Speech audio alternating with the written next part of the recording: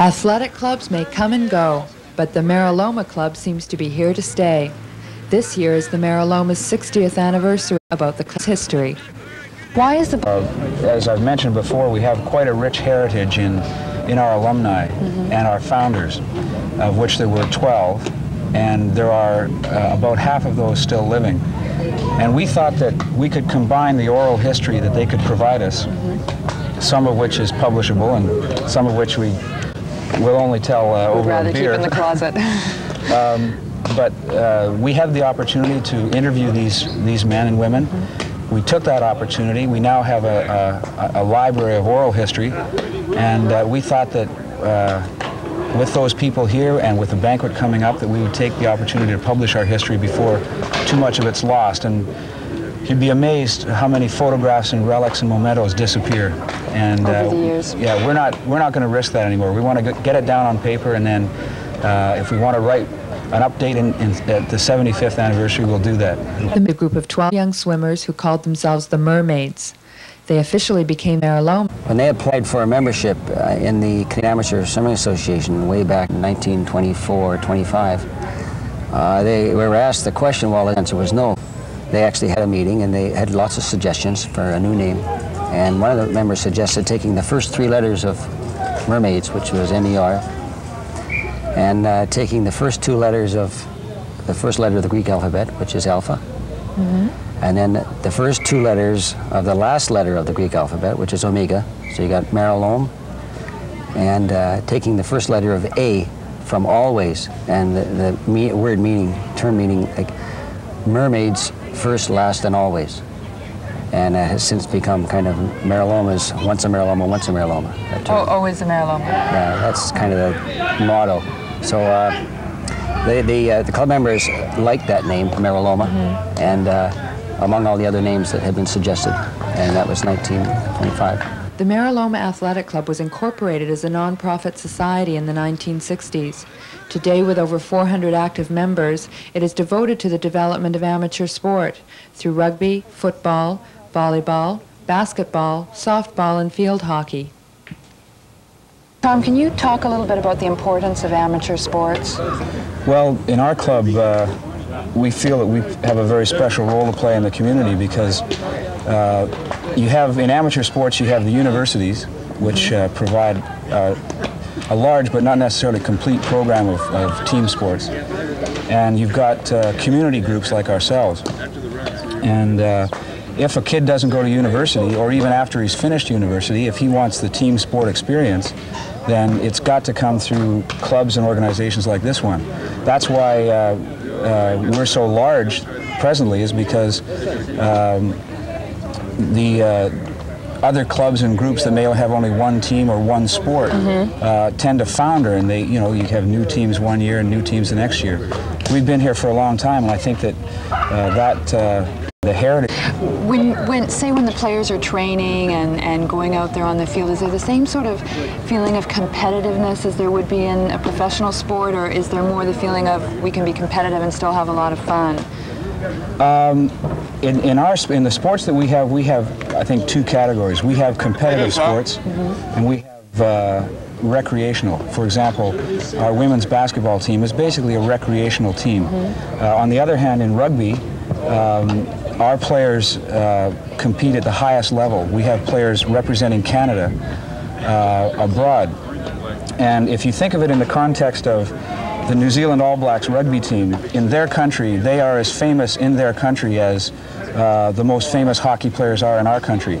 When they come here, they might get 2,000 or 3,000 people to a game playing against Canada, but yet it doesn't have the same drawing power, but the same excellence and degree of excellence is sought for here with our rugby players. So they are the best players in this country, some of them, and in their sport. Just like in any other sport, you have the best players who happen to be professionals. When the Maryloma Club was formed in 1924, the members would meet at a little confectionery booth on Kitts Beach. But the membership grew so quickly that they soon needed their own clubhouse. After the Second World War, they found this building in Connaught Park in Kitsilano. This now serves as the home of the Maryloma Club. Inside is a place to socialize, a place to meet, a place to play darts, but most importantly, a place to store a lot of memories. After the war, we had a room in the back, and a few years later we had 2 rooms, and after a while we had 3 rooms, and now we have on lease from the Parks Board the entire building. And I might add that when we reconstructed the west wing of the building, we received a Heritage Award from the city for preserving the architectural integrity of the building, which is really quite handsome. So your clubhouse is actually a source of pride in itself then for Very the much so. Mira Loma Club. Very much so. Club and be involved in different events. Have you noticed any changes that have happened in the club over the years?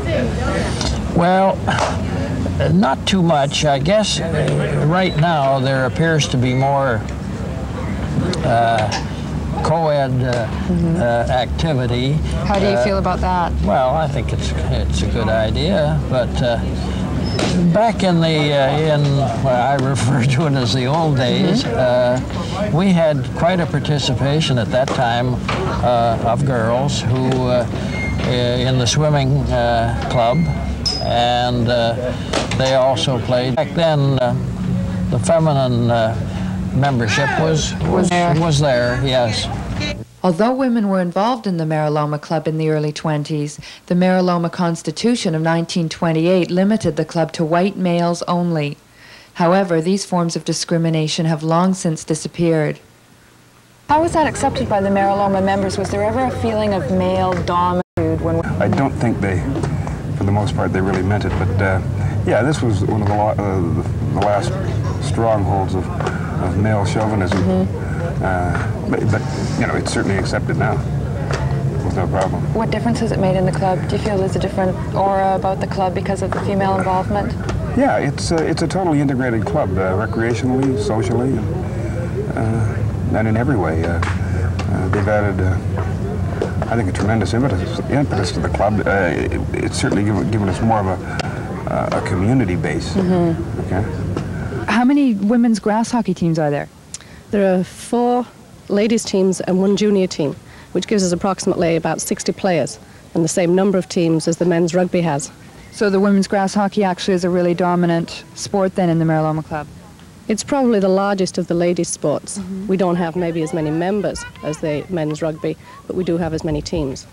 We're increasing. We outnumber them in softball. We have 2 ladies softball teams to the 1 men's softball. Basketball's even. We also have ladies volleyball. The men don't have a volleyball.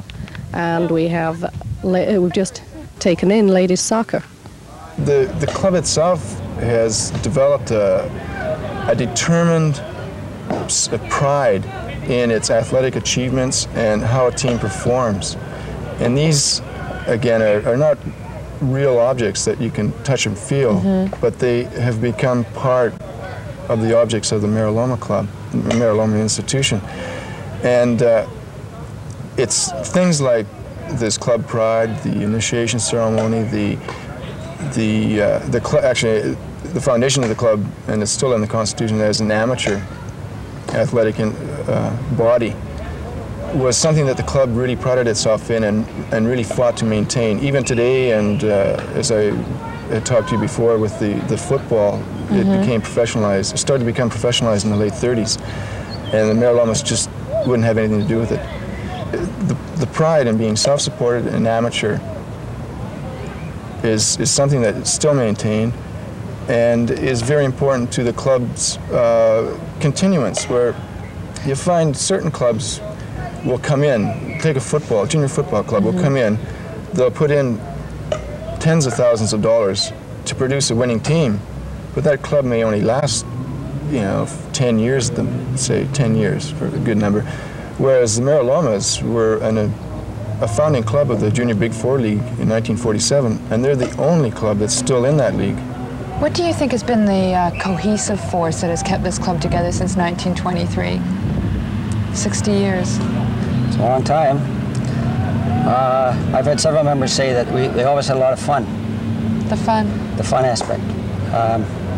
They enjoyed each other's company. They got along well. It was kind of a break from work. Even today, you look around and look at the number of activity programs that are going on, and all lines of physical endeavor, fitness training and sports. And But at that time, there wasn't. There weren't a lot of clubs around that people could join, or there weren't a lot of places they could go to play sports. And I think the fact that the Mary Loma Club was organized, and they offered basically more than one sport always, and the people got along well together.